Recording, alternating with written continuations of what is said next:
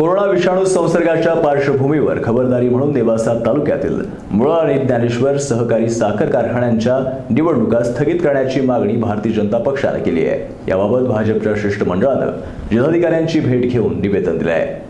Corona व्हायरसच्या पार्श्वभूमीवर नेवासा तालुक्यातील ज्ञानेश्वर आणि मुळा सहकारी साखर कारखान्यांच्या निवडणुका स्थगित कराव्यात अशी मागणी भारतीय जनता पक्षाने केली। या निवडणुकीमुळे गर्दी होऊन कोरोनाचा प्रादुर्भाव वाढू शकतो, ही गोष्ट लक्षात घेऊन प्रशासनाने निवडणुकीला स्थगिती द्यावी अशी मागणी जिल्हाधिकाऱ्यांकडे निवेदनाद्वारे करण्यात आली आहे। याबाबत माजी आमदार बाळासाहेब बुरकुटे आणि भाजपचे जिल्हाध्यक्ष अरुण मुंढे यांनी भूमिका मांडली आहे।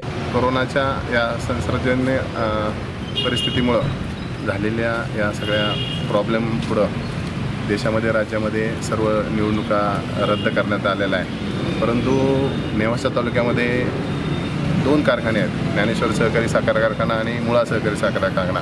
याच्या निवडणूक प्रक्रिया मात्र काल सुरू झालेली आहे आणि ती प्रक्रियेमध्ये 2 कारखान्या एकाच तालुक्यात असल्या कारणाने त्या ठिकाणी प्रक्रिया त्यानंतर बाकी निवडणुकीतील सर्व कार्यक्रम या ठिकाणी गर्दी होणार आहे। त्या ठिकाणी हा जो कोरोना आहे या संदर्भामध्ये प्रादुर्भाव होण्याचे खूप काही त्यामध्ये शक्यता आहे। या धर्तीवरती शासनाने राज्यामध्ये सर्व ग्रामपंचायत असतील, स्थानिक निवडणुका या सर्व रद्द केलेल्या असताना ह्या 2 निवडणुका का होत आहेत, का घेतल्या जातात, हा एक प्रश्न सर्वांसमोर आहे आणि म्हणून आम्ही आज आता कलेक्टर साहेबांना भेटून सर्व सभासद या ठिकाणी निवेदन करणार आहोत की हा कार्यक्रम निवडणुकीचा रद्द करण्यात यावा आणि हा कार्यक्रम पुढील काळामध्ये घेण्यात यावा।